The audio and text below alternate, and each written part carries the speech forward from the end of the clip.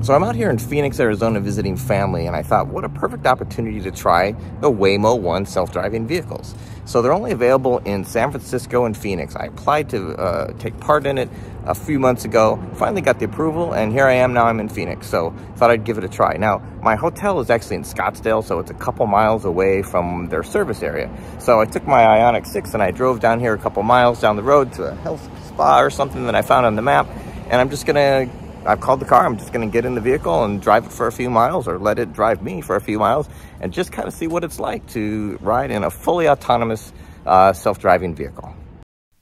Okay, so the first thing is, how do you get one of these to pick you up? Of course, it's through the Waymo One app. Now, anyone that's used any kind of ride-sharing apps before will see the familiarity here. You enter your pickup and destination address, and then you basically are going to request the car. It tells you the cost and gives you an estimated wait time. While you're waiting for the car, you can change the identifier that appears on the top of the car to make it easier to find in a sea of Waymos if we ever get to that point. There's also some safety and other information that you can read about while waiting. So it looks like we're about 9 minutes out here. Let's see what happens when the car shows up. And there it is. It has arrived. So I'm not sure what to do here, but we're going to try to figure it out.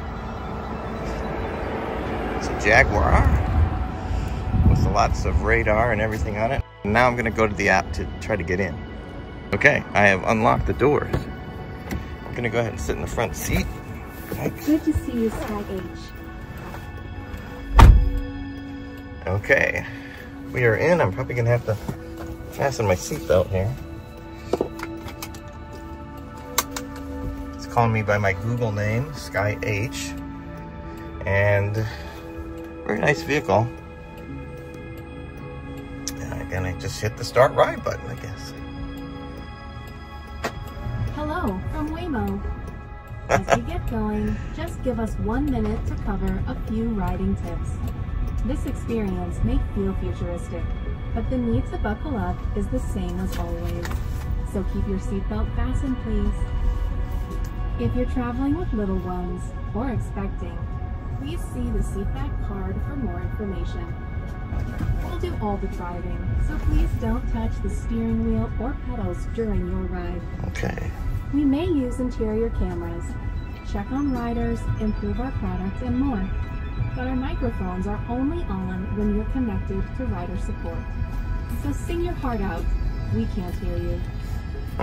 You can also use the app or passenger screen to speak to a rider support agent at any time. In the rare case of an emergency, please keep your seatbelt fastened and remain in the car unless there's an urgent need to exit.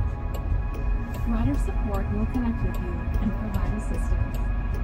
Finally, relax, and thank you for riding with us.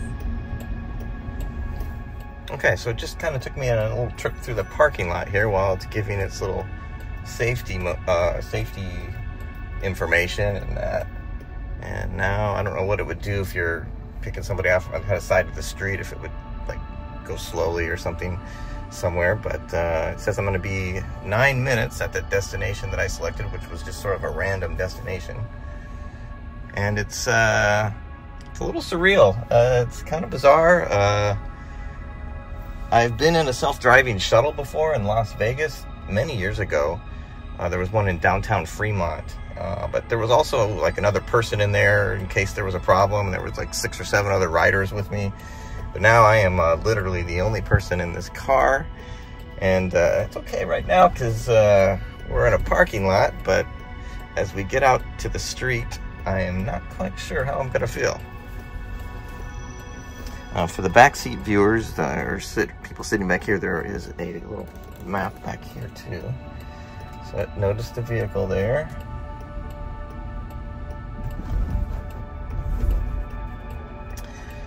All right, here we go.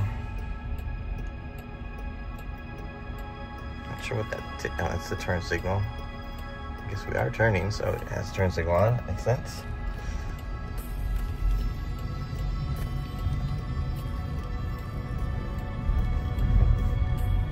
Right about at the Hyatt Regency in Phoenix here. Gainey Village, I guess it's called. Okay, here we go.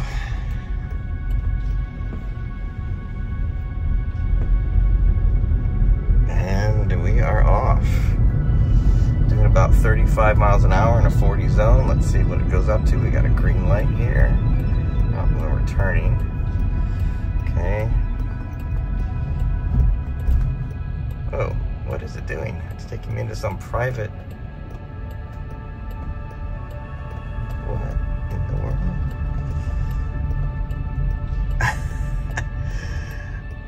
Okay, that was interesting. It took me into Vaquero Drive at Gainey Ranch and just did a U-turn. I guess we're going left. Okay, so maybe it was supposed to do that because I know I'm from California. You can do U-turns most places, but there's no U-turn here, so I guess it did fine. It had to turn around, and it couldn't do it that way. So, all right. I accept that, even though I thought it was kind of weird. Okay, 6 minutes. Going 40 miles, exactly the speed limit. In the left lane here, there's really not too many cars around me, which is making me a little more comfortable. Okay, turn signal is activated. I don't actually know where it's taking me. I just pushed the thing on the map, so I can't really tell you if it's going in the right place or not, but I assume I'm going to end up at Santo or something like that. Okay, 5 minutes out. Going pretty slow, 15 miles an hour here in a 25 mile hour zone. Where's the speed limit sign? But that's okay, slow is good. I know the shuttle in Las Vegas went very slow and people got upset at it and they would get behind it and honk all the time. Because this was probably like 6 or 7 years ago when this thing was running. And it did pretty good. But still, it was going pretty slow. And this seems to be going a little bit slower. Now we're up to 25, which I think slow is kind of good. In this new technology, I think slow is good. Now we're getting to a major street here, or it looks like more of a major street. Scottsdale, yeah, Scottsdale Road. I think this is one of the major streets here. It has correctly observed the red light.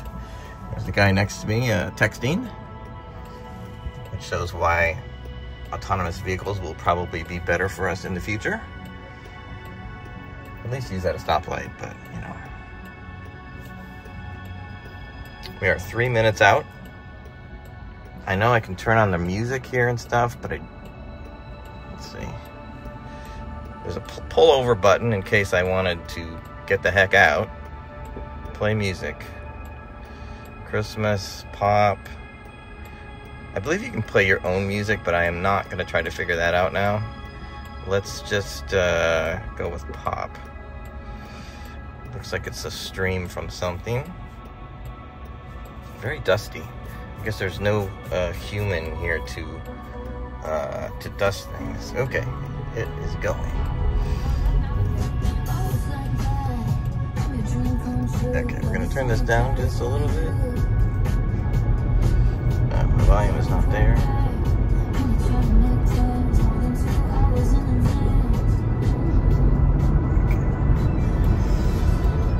So we're going. All right, it's turning again.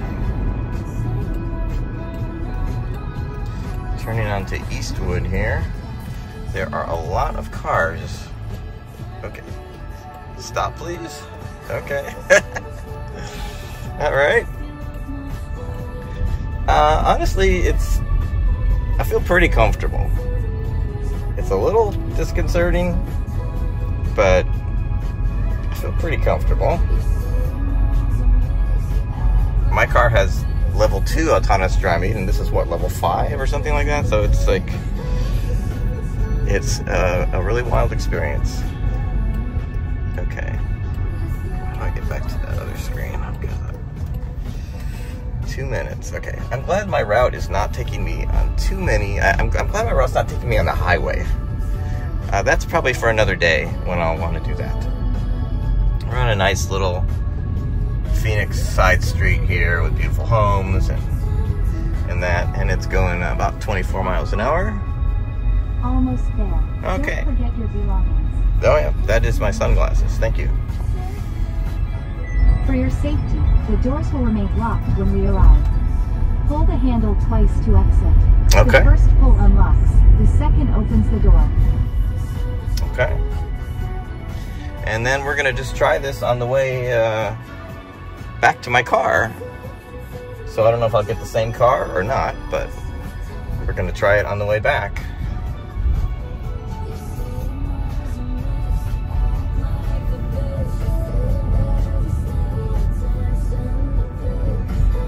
One minute.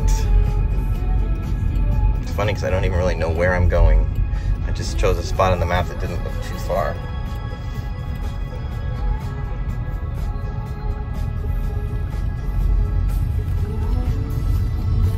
Going through the bush.